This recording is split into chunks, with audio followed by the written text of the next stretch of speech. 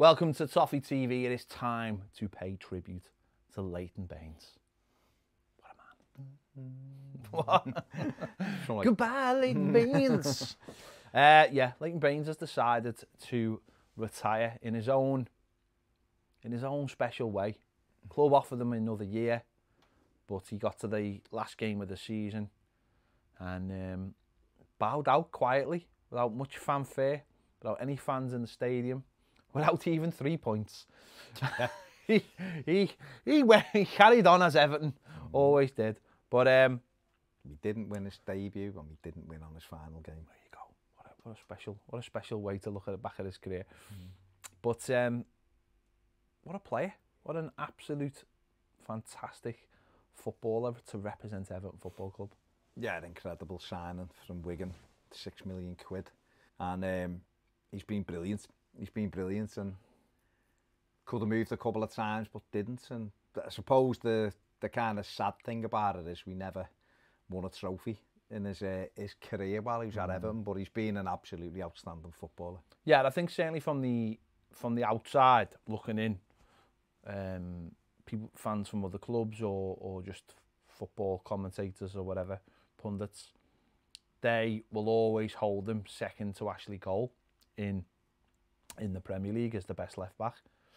And that comes down to the fact that he didn't win anything. He didn't play for a club. He could have gone to Manchester United, but he didn't. Obviously Everton, he never pushed for a move because, you know, Everton didn't want to sell him. He could have gone to United twice and Bayern Munich. Yeah, they all made inquiries. But he didn't. So he's always going to have this record of obviously individual stats are incredible. They're better than Ashley Cole's by a mile. But Ashley Cole's got all the trophies. Yeah. And that's the difference. And you have to sometimes value that as the ambition side of things. That's why it's greater when you have players and you can come back and go, oh, he did this and did that. But it's also sad.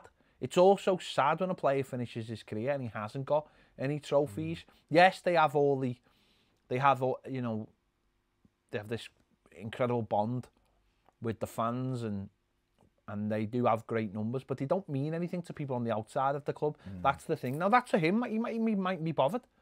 He mightn't care one bit. His career, he's fulfilled his career. But it is sad that he couldn't win anything in an Everton shirt. That's the sad thing. Like all those players, like all the players who we all love. And, you know, we did a video on Patreon. It was like, is Baines a legend? It's like, well, no, because he didn't win anything. But is that his fault? Could have gone somewhere else and won something. Okay, he wouldn't be a legend anywhere else. But does that mean he's not a legend at Everton? It's very hard. He is a legend at Everton. Okay. Isn't he? Because we went through, I was thinking it was me and you that did the Patreon video, wasn't it? It was me and Andy, but we went through his numbers. Go through his numbers and what he did and the fact that he could have moved to United and he didn't. It's not, like you say, it's not his fault that that team didn't win anything. He gave 13 years to Everton Football Club and was brilliant in every most seasons. Absolutely brilliant. Played for England 40 times, I think. 30, I think. Or 30 was it. Absolutely brilliant. I mean, was it the World Cup in 2010 he didn't go to because Capello thought he'd get homesick? Or was it I'm sure it was that, because he went in 2014 to Brazil. But remember, he'd made a comment and then all of a sudden he was out the squad and he was like, and it was a travesty of justice because at that time he was incredible and England ended up playing Warnock. People like that. Say that name to yourself. No. Stephen Warnock. It's embarrassing. So he was just a fabulous footballer. He is an Everton legend. Whether we said it again, it's like, I think I said on the Payton thing, Wolves call Steve Bull a legend. Well, Wolves never won nothing. And other people are legends at their football club. So why wouldn't Leighton Baines be, you know, turning down Manchester? Well, not going to Manchester United when he could. So people measure legend by whatever they want, and everyone. There isn't a hard, fast tick box measurements of what is a legend, but he is as close as you would probably get without actually having the trophies, because he was just brilliant. 420 odd appearances, whatever, 420 appearances. Just brilliant. So talented as a footballer, though. Brilliant passer at the ball, you know. Represented himself brilliantly, his family. You know, don't hear anything about him, do you? You know, just everything's quite you know, has he got 5 kids or has he got 4 kids? 3? We don't know. I was going to say there's rumours he's got. There's not rumours. He either has or he hasn't. But what I mean is, you don't know anything really about him. No, he's a private. He was a brilliant professional. Done his job brilliantly. Andy Hunter wrote a brilliant thing on him. He came into the club, and he obviously came from Wigan, and again, it was one of those buys at the time where he was clearly really, really good for Wigan. A lot of teams looked at him. Done well for his free kick against United. Done well for the England 21s, and it was like, you can get him, and it was like one of those things where, you know, if we'd missed out on him, it would have been a travesty. And we wanted to come here, but we got him, and some of the best money anyone's ever paid for a player, because okay, he took his time to get into the club. I think he was, when they signed for it, I think he was a quiet, unassuming, you know, young man. Took his time. You know, we had Lescott playing in there. Moyes obviously wanted to get him indoctrinated into the club, but once he was there and you started to see the flashes, it's brilliant. And then obviously you add Pienaar into the equation and that partnership, and it just frustrates me so much that we never won anything, and it frustrates me that other people don't understand how good he was week in and week out, and the chances he created and the assists he got and the goals he got. And it is frustrating, but I suppose that's just, every club will have those players. But he was the best in Europe for, you know, 4 or 5 years in a row, every year. He was brilliant. And it's and he grew the longer he was at the club, he grew it more and more and took on more responsibility, and, you know, penalties and free kicks, and do you know what? The only thing I would say, I don't know if this is a negative, because this might be a overriding factor why he's so good, but I think at times, I think he was a little bit too laid back in terms of, certainly in Martinez's period, I would like to have seen him take more responsibility, like things like letting Lukaku take the penalties off him. Like, I wish he'd... Morales have that pen. I wish he'd never have done that. I wish he would have stood up and said, no, I'm the penalty taker. But I think his nature very just much was, well, if you want the responsibility, you take it. Because I think if he takes the pen against West Ham and we end up winning 3-0, you know, if he takes the penalty at Wembley and makes it 1-1, little things like that where, no... But that just wasn't in his nature, and that's fine. That's what makes him what he was. He was, you know, I love him to bits. Love him as a footballer. Love his whole attitude and to the game. His attitude outside the game, and as you say, that again though, that thing with the World Cup in 2000 and 2010 was like it was a throwaway comment saying, you know, I'm a little bit homesick now and again, or I have. And it was like, it was nothing. And then the press jumped on it. And it was like, can he be trusted? Stephen Warnock, load of garbage, absolute garbage footballer. Done nothing ever. England were embarrassing in that World Cup. What made it worse was, him and Ashley Cole were like neck and neck for like being the best left back. His stats were way better than Ashley Cole's. Way better. In a poorer side. And yet, when it came to a World Cup, it was like, to me, it was like, who should be the starting left back? Should Ashley Cole? And yet he didn't go. And it was just like, do me a favour. That's England all over. Absolute nonsense. But, no. And you know what? Played so many games. It wasn't really till, I think, the end of 2012 that he really got a serious injury. I think after he played the semi-final at Wembley, I don't think he played again after that. No, for a while. I think he was out for a while, and it stretched to the beginning. He got another one, didn't he? Martinez's first season. It stretched to the beginning. But when Martinez came, though, you forget how important him and Seamus Coleman was when Martinez came. That first season, them two getting forward, you know, becoming what we see in football, and all those modern fullbacks who are the width. You know, they were that. He shaped the way fullbacks are used in the Premier League. He changed the way people thought about him and Coleman. You know, and then obviously it evolved, and you see it nowadays where you've got like Trent Alexander-Arnold and Robertson for them. City have had Kyle Walker and great left backs going for, or, you know, attacking full backs, and other teams won it. But it was Baines first and foremost, and then Coleman as well. Wonderful footballer. Let's just have a look at his numbers.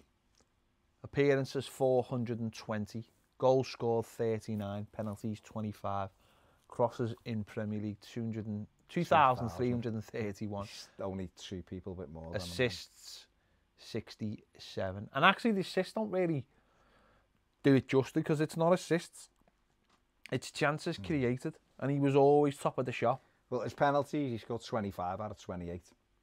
Penalties, 89% accuracy from the penalty spot, which was incredible. And 67 assists, yeah. I mean, the amount of chances he created, that should have been into triple figures, really, because he was just unbelievable. Yeah. Do you think towards his 20s, end of his 20s, sorry, when Martinez obviously came out and said he thought that he could move him into centre midfield, you know, he said he's seen similarities with him and Philip Lam. Do you think that could have extended his career as a first team player in terms of like at the highest level? Don't get me wrong, listen, Luca Dean's come in for the last couple of years at Everton and took the spot off him, which was right.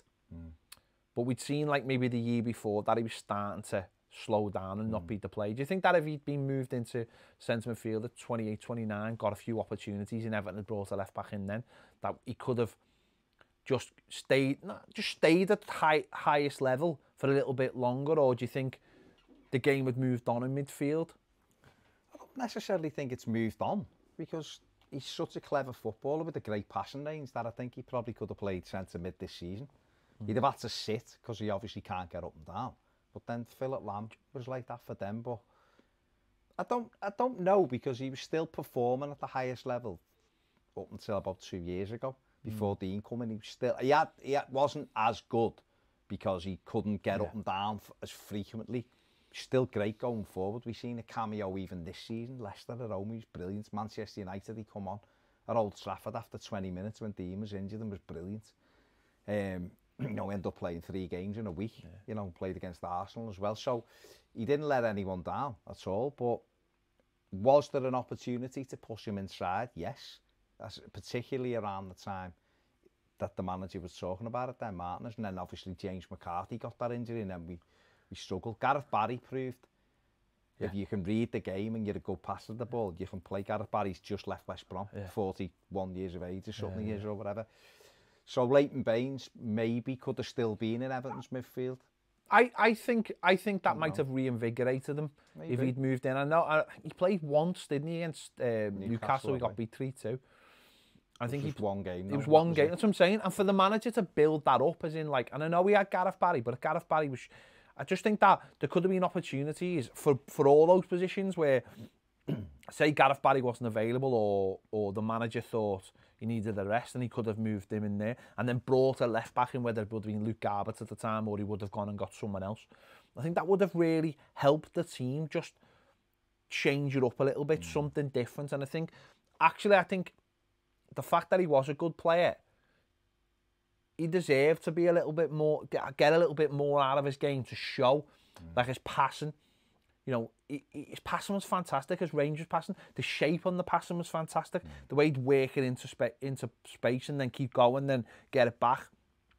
He's got so. I just don't think, personally, in the latter years, its talent could be shown enough, because left back, because the positions change so much and because you are up and down, I don't think he still had that in his legs. But oddly, I think he could have done it in midfield if he'd sat and been... Well, particularly the way Everton had played for so long, which was with 3 midfield players, then he's still fit enough to get up and support around the edge of the box, and he got a great shot on him. And let's be honest, he wouldn't be any slower than any of our other midfielders.